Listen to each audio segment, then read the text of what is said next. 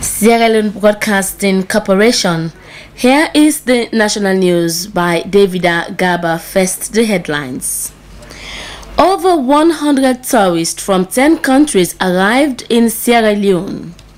College of Medicine and Allied Health Sciences celebrates its Foundation Day, marking 28 years of existence. The second phase workshop of the Sierra Leone National Action Plan commences for councils in the north and western regions. Those were the headlines. Now for the news in detail. Over 100 tourists from 10 countries have arrived at the Cape Sierra Jetty in Freetown. The tourists are in the country to see monuments and relics and other tourist attraction sites. According to Minister of Tourism and Cultural Affairs, Sidiya Tunis, the tourists are on a visibility study for possible investments. While in the country, the tourists will visit 13 countries in West Africa. The College of Medicine and Allied Health Science Commerce, University of Sierra Leone, has celebrated its Foundation Day at its Kosotown campus in the Western Rural District, marking 28 years of existence. The college is the main medical, nursing and pharmacy school in the country. The 28th Foundation Day celebration of the college witnessed tributes paid to the founding fathers of the institution. Since its founding in April 1988, the college has produced several doctors, nurses, laboratory technicians, and other health workers from its 4 faculties. In his presentation, on behalf of the acting provost, an alumnus of the college, Colonel Dr. Fodisa, an associate professor, recalled the college's achievements in contributing to the human resource development of the country. Dr. Fodisa noted that on the 2nd of May, Commerce will commence Master of Public Health course. He emphasized that there is a need to scale up training, pointing out that Sierra Leone needs around 3,300 doctors. He called on government to retain the available graduates of the college to narrow the gap in order to improve on the health system.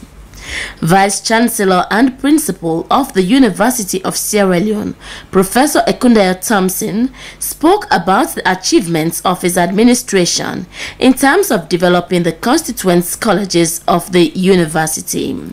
He spoke about plans to expand the Ajay Crowther Amphitheater with more facilities, the $5 million United States story building at IPAM, among other development projects. You are listening to the national news from the Sierra Leone Broadcasting Corporation.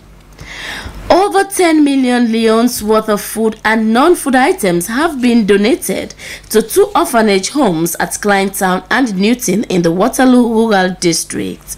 The items were donated by the Knights of St. John of the St. Anthony's Parish, Brookfields, Freetown. The team leader, Knights of St. John, Major Usman Anthony Amara, said, as Christians, they thought it fit to donate to the less privileged children. He called on them to use the items for the intended purpose.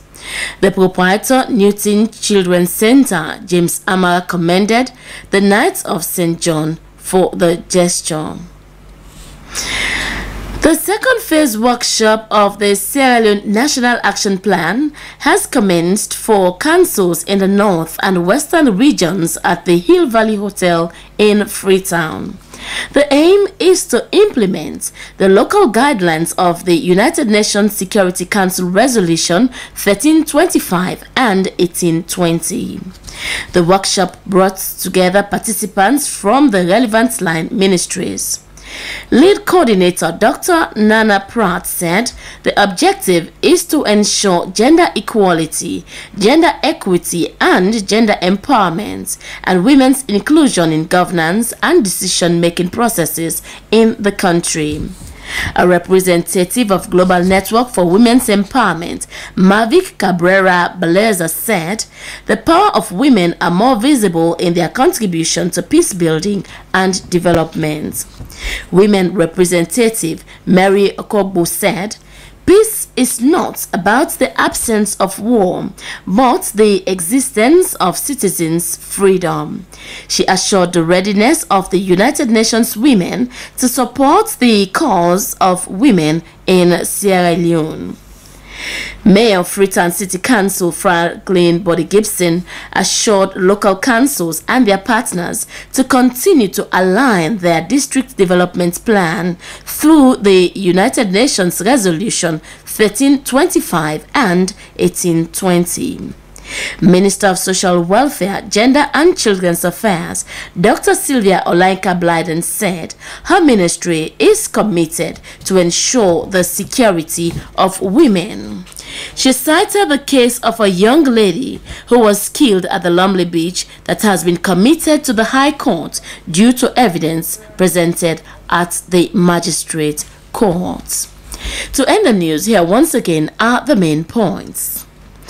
Over 100 tourists from 10 countries arrived in Sierra Leone. The College of Medicine and Allied Health Sciences has celebrated its Foundation Day, marking 28 years of existence. And the second phase workshop of the Sierra Leone National Action Plan has commenced for councils in the north and western regions. That's the end of the news from the Sierra Leone Broadcasting Corporation on FM 100. My name is Davida Gaba. Thanks for your time and goodbye.